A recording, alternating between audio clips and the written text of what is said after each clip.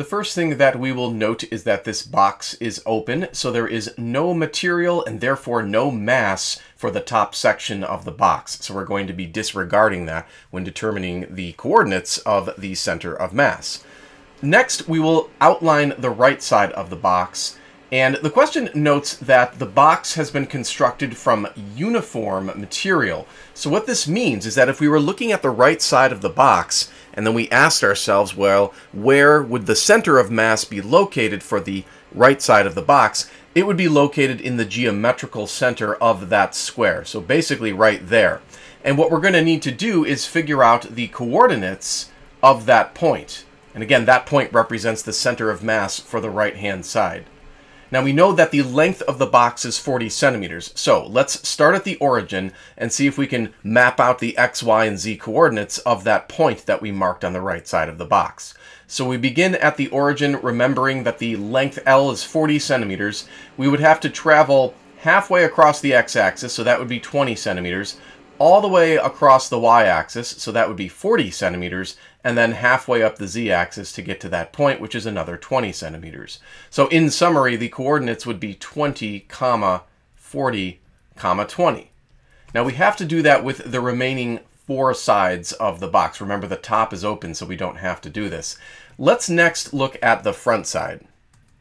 We'll go ahead and mark the geometrical center of the front side. And again, we need to find the coordinates of that center of mass. We'll outline the front side just like we did before.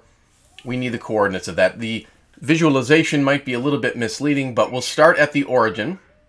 And to get to that point that we marked, we'd have to go all the way across the x-axis. That's 40 centimeters. We'd go halfway across the y-axis. That's 20. And then go halfway up the z, which is another 20. So the coordinates there would be 40, 20, and 20. Next, we'll take a look at the bottom side. We'll outline the bottom, we'll mark the geometrical center, and we'll try to find the coordinates. So, begin at the origin, we go halfway up the the x-axis, that's going to be 20, and then we go halfway up the y-axis is another 20, and then we have to go nowhere on the z-axis because we're lying on that xy plane. So the coordinates there are going to be 20, 20, and 0. Next, we'll take a look at the left side, and we're going to go ahead and outline that. This side right here. We'll mark the geometrical center, we'll figure out the coordinates. So we're going to go 20 centimeters along the x-axis, 0 centimeters on the y-axis, and then 20 centimeters up the z-axis. So we have 20, 0, and 20 for those coordinates. And then finally we have to locate the center of mass of the back side. We're going to outline that right there. We'll mark the geometrical center, and here we go for the coordinates. We have the origin, and then we're going to move 0 units along the x-axis, 20 up the y-axis, and then another 20 up the z-axis. So that's going to be 0, 20, and 20. So with these coordinates of the center of mass of each of the 5 sides, we can now proceed to finding the coordinates for the center of mass of the entire box. Let's start with the x-coordinate of the center of mass. Now here is the equation. Admittedly, it looks a little bit intimidating. What we're going to do is let the mass of the entire box be 5m.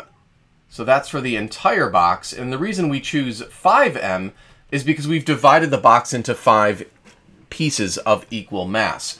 So that means that m is going to be the mass of each side.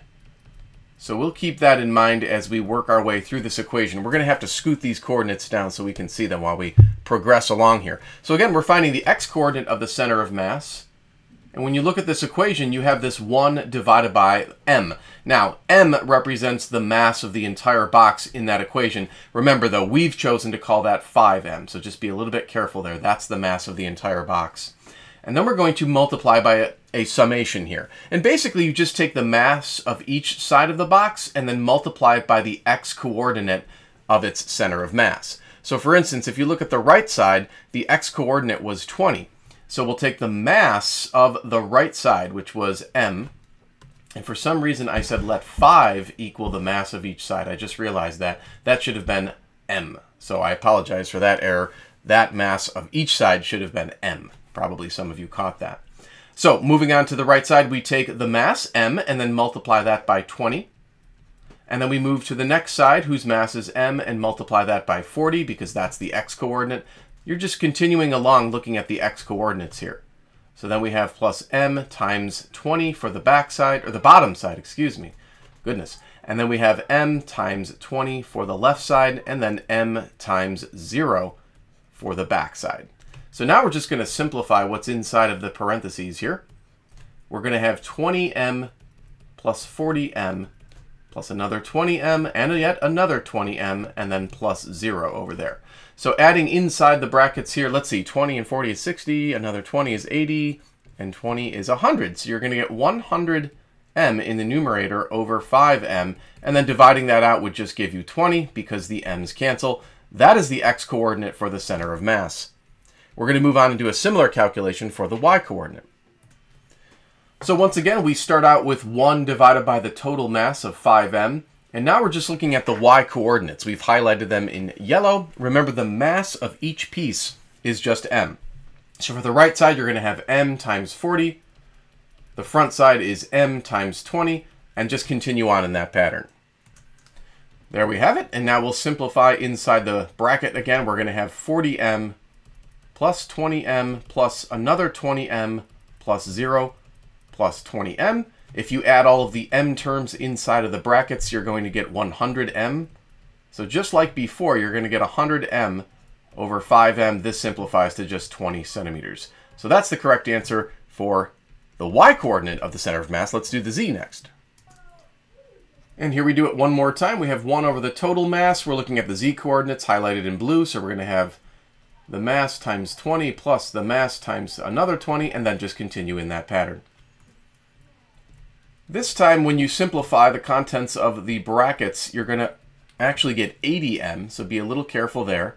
And then you'll have 80m divided by 5m, and if you cancel the m's and divide 80 by 5, you'll get 16 centimeters. So this is the correct answer for the coordinate of the z center of mass. That was an awkward way of saying that, wasn't it? It should have been the z coordinate for the center of mass. It's been a long morning. But anyways, thanks for taking the time to watch the video. If you're interested in making a small donation to my cause, I'd greatly appreciate it. If not, please don't feel obligated to do so.